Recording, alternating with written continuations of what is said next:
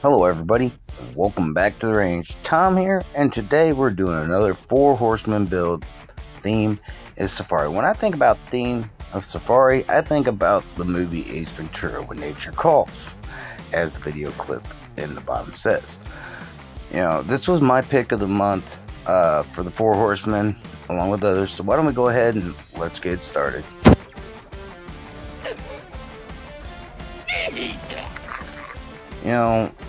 When I picked this as a Safari build, that was the only theme I could think of for this kind of vehicle. When you think of Safari, you think about, people going out there and doing the big game hunts and, stuff like that. When I first came up with the idea of Safari, I was thinking about throwing like a little bench seat on the front, as you've seen from that little movie clip. But it didn't quite work out that way. I knew I was going to cut a lot of the casting off, and I'm talking about mostly the back half portion of it, because I wanted to give it more open room. I didn't want it closed in. I ended up getting rid of that center post. It's okay, everything still worked perfectly. I knew I was going to take the back half of this interior portion off. Some stuff changed during the progress of the video before I got it finally done, but I knew there was a lot of stuff that I wanted to do. I wanted to put some big old tires on it. I wanted it to, have a Safari theme style paint job, that kind of thing. So what I did first was I took some milliput and just kind of filled in where the gaps were for the axles, because I wasn't going to use those spots anymore, because I was going to be building at first I was going to build the suspension from scratch, but I couldn't get it to work right, I guess. I don't know. But I ended up changing that out and doing something different. After I got it all sanded down, cut down, smooth, had the casting coming out of the gun oil, aka citrus strip. Went ahead and marked up where I was wanting to cut, because I wanted to give it at least some meat still on the top portion of the casting to be able to use to build off of whatever I needed to do. And it took me a while to cut this off, so I did a lot of it off camera, especially when I was cutting the sides down and stuff. That stuff I did all off camera, because it was just taking way too long. But I ended up coming out, I really liked how it went, did a lot of filing, to get everything smooth and, everything looking right. I didn't really polish it up because I didn't really see the point, because I was going to be going over it with a matte clear to give it that kind of look. Between the filing, I didn't really do any more cutting on the casting other than just cutting down the posts some, to get them to fit with what I needed to do. So all in all, everything was going great. It was looking really well. Like I said, some stuff got changed throughout the process from start to finish, but all in all, the final results was amazing looking. I really like how it all turned out. I really like the look of how this came to be with that back half cut off and filed down. It looks really sharp. It's starting to look like that easy kind of Safari style build. But I also had to cut down the windscreen of it, because I wanted to make sure that it didn't, cover up the back half. So, I made sure I cut the right angle, cut the right spot, smoothed it all out, got it to where it'll fit in there. You don't see it sticking out the back, which is a good thing. So, when it was all said and done, the minor things were the best parts.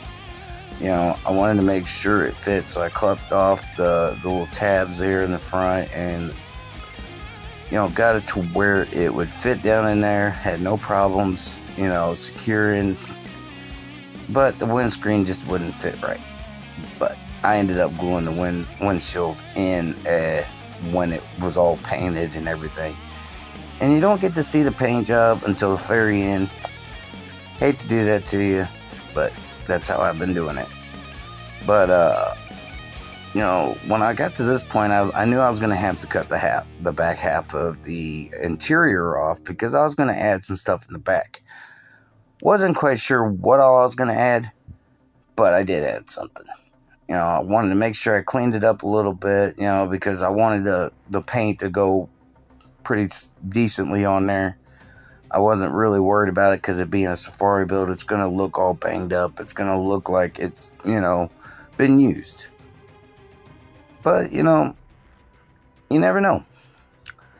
Because I had a lot of themes in my mind about what I was going to paint it, how I was going to paint it, what colors I was going to paint it. You know, I got this new wheel jig from Brad over at Full Custom Diecast. Makes it easier to paint the rims on the wheels when I needed to, because I already put the rims that I was going to be using into the oven cleaner, so they were already stripped down and everything, so I could easily paint them. You know, I got this brush guard from Jack's Diecast Garage, another buddy of mine who sent me some 3D printed parts in my last mail call video you guys seen. These are one of the bumpers I got from him, so I used that, glued it on. And honestly, I love how this looks. It really gives it that off-road style look. And this is a part that I was trying to do. It did not make it into the final results, because I ended up taking them off and designed a different thing, because what I was trying to do is build like an overhead, like canvas, or a little shadow, shade area, or whatever. I don't know what it's really called. But I was trying to build that over top of it, so all I had to do is just put it in the styrene tubes and just set it in there. But for some reason, it wasn't coming out to how I was expecting it was going to be. So, you know, I did a lot of changing, like, between now and I built this little tire hitch. It has a little magnet that attaches it. And see, that's the fun thing I like about doing, you know, stuff like this, because I can make movable parts, and, you know, and I really like making stuff removable, moving parts, you know, stuff where it looks decent, and it pretty much goes along with the theme, because, you know, most people think safari and they're going to be like, oh, off-roading. Of course, you know, got to have an off-road suspension for safari. You know, snorkel. Well, it depends on where you're safaring at, or you're doing a safari at. Because you're not going to really need a snorkel if you're in the middle of the desert. So what I did was, with the off-road style, I took one of these Just Trucks bases, and I trimmed it up quite a bit. You know, I made it sit down a little bit lower to where it would fit the style of it, you know, and it gives a good little height to it. You know, I like how it looks. They're not bad bases. They're just, when it comes to like certain trucks, like an easy build like this one, you know, it helps. And, you know, I'm working on possibly eventually going to get me a 3D printer in the future, so I can do like my own custom off-road bases and stuff like that, you know, and make them to fit where they can fit almost any kind of, you know, casting. You know, but I'm also in the dilemma whether I want to do decals, you know, but, oh my gosh, like, I was looking at some of the decal printers for the white toner printers and stuff like that, way out of my budget, way out of my price range, but at least the 3D printers are pretty much right in my price range, I should say. So, that's probably what I'm going to end up doing. I don't know when, but eventually I might get me a 3D printer. Who knows? And what, you know, I had to do a little bit of modifying to the suspension, because like the holes for the axles were just way too wide. So I just took some styrene and just kind of inserted it in there, cut it in half, you know, and gave it a little bit of a, how do I say it, kind of a spacer, I should say, to get it to where the axles of the wheels would fit.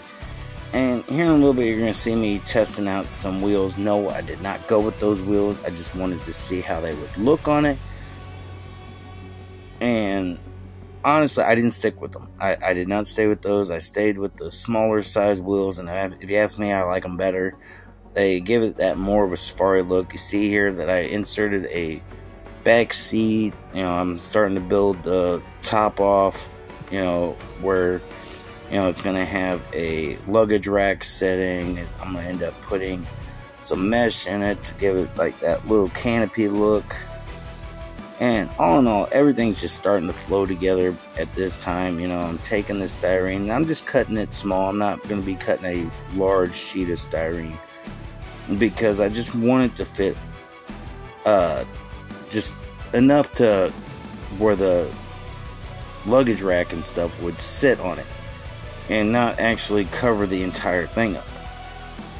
And so I just cut some little strips so it'll set, you know, got it to where it'll set even after I glued everything in place. Everything, you know, starting to look really good. The interior at this point's not glued in at this moment, but it will be getting glued in. And it helped. Honestly, it's got a lot of space in the back, so it's kind of, it does help it a lot with that safari style look. And the paint scheme I went with after everything was said and done, because, you know, I have like little water cans and stuff like that I could throw in it at a later date, but, you know, I just wanted to just make it simple, and like it hasn't been loaded yet. Like it just rolled into the town, and, you know, nobody's used it yet, and it's just sitting there, so they haven't really put anything on it. So it's just kind of a bare casting right now. You know, there's no emergency stuff for it or nothing like that, because I really don't have a lot of stuff to include with it, but maybe at a later date I will. And I'm using Windows screen for the canopy style mesh, and I thought about covering the entire thing, but with the brass tubes or the brass rods on the sides, it wasn't going to work out that well because I wouldn't be able to keep them down. So instead of that, I just cut it to a certain length and a certain width and just draped it over the back. So the back part was covered, but the sides were not. And honestly, I like it a lot better that way. You know, when I painted it the same colors as the truck. And, you know, everything was just kind of going as well as it could go, honestly. You know, I was working on this thing for about a week or so, and, you know, because I just had trouble coming up with some ideas of what I wanted to do with it. But when I finally got, you know, what I wanted to do to it, started it, and just took my time with it. That's the thing, you know. Don't rush anything. Take your time. You know, if it takes you a couple tries, you know, no big deal.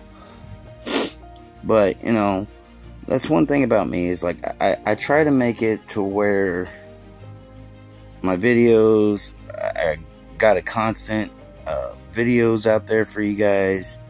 My subscribers going up, which I appreciate it. You know, I got 3D parts coming in from other people. I got the Monster Jam Challenge coming up, which is not too late.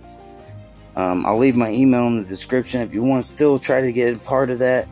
You know, you gotta hurry, because the due date for the trucks to be here is the 29th. So by the time this video comes out, you have probably already missed it.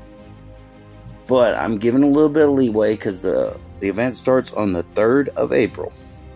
So whatever castings I have by the 3rd of April are the ones that's going to be in the Monster Jam Challenge. So if you want to get one in, send me an email and let me know. And I'll send you my address and give you all the details and stuff. It's going to be on YouTube.